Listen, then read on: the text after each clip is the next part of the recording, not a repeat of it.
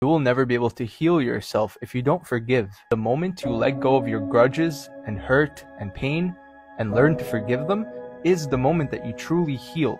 Maybe you never got that closure that you needed or that apology you craved, but if you don't forgive, you will walk around bitter. So here are 3 things that you can do to learn to forgive.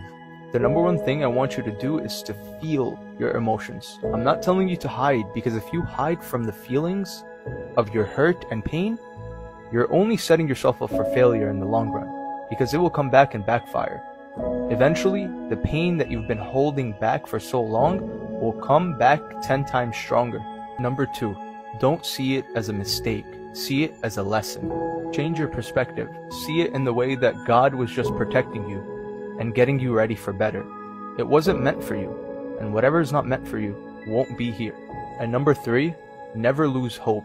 Eventually, you'll find what you need, and you need to be sure of that. You need to be very confident that eventually God will give you what you really need.